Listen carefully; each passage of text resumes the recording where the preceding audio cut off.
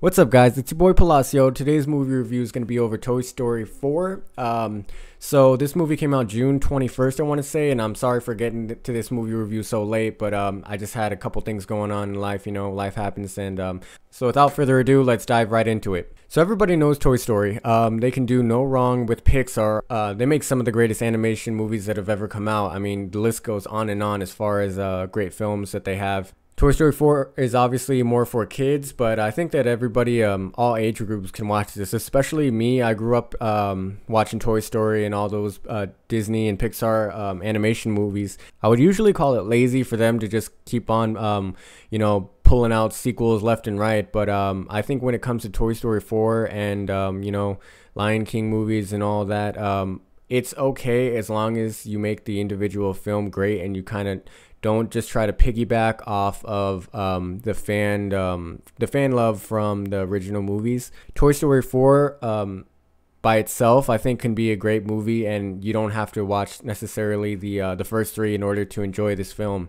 I was born in '95, and obviously I watched the first couple Toy Stories. I didn't see the third one until a couple days ago because I wanted to see the whole franchise so I can give this a proper review. And I gotta say, guys, that this movie was made very well.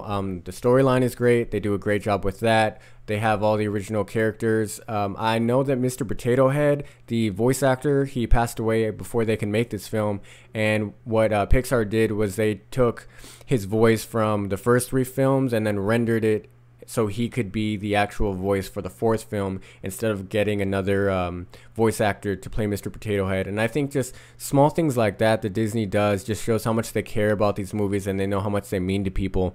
So kudos to Pixar and Disney for doing that. With these movies, obviously that they give new fans a good storyline, but they also bring the old fans in and bring it back to all the nostalgia that they had for the first couple films when you were growing up. And I think they do a really good job at impacting emotionally the importance of what these characters feel, even though they're just toys, and bringing back all those childhood memories that you had when you were a kid. They do a very good job on that. It was really hard to see Woody leave the rest of the characters, Buzz and Slinky and Rex and all of those, the original cast members for the first Toy Story. And it's a good send-off if they want to stop making the movies. It was just a good send-off, and if they want to stop making the Toy Story movies just after this movie, then they left it at a good spot to end.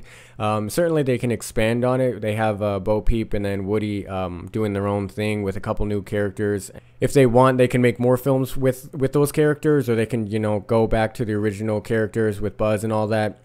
And I think they just left it at a good spot at the end. As far as CGI work and animation and all that, this movie is incredible. And I expect nothing less from, the biggest movie producers that there is as far as animation goes, All the details that they put as far as rendering the characters and everything, they just do such a good job, and you can expect nothing less. And it's just a very pleasing movie to watch as far as a common moviegoer or a kid or even an expert moviegoer. I'm not an expert by any means, but I think that this movie as a whole gets a great rating, whether it be from IMDb or Rotten Tomatoes. As far as the script goes, it's very cut and dry. They do a good job. They have a task for a character.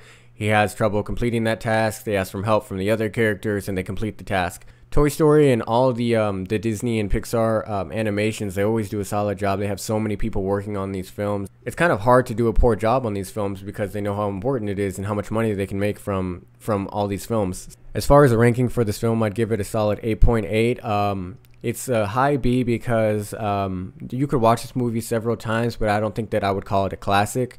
Toy Story 1, Lion King, all of those movies, Emperor's New Groove, just classic kids movies. I don't think that this would rank up into being a classic, but I think over time it'll be one of the movies that people continue to watch as far as Disney and Pixar and all of that. If I'm going to rank all of the Toy Story movies, I would say that probably Toy Story 3 is last, then it would be Toy Story 2, then this movie, and then Toy Story 1.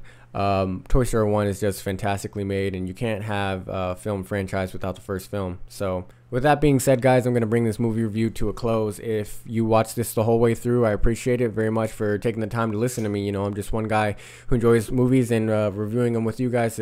If you have any movies that you want me to review specifically, please let me know. I'll put my Instagram somewhere up here. You could DM me, or you could comment below.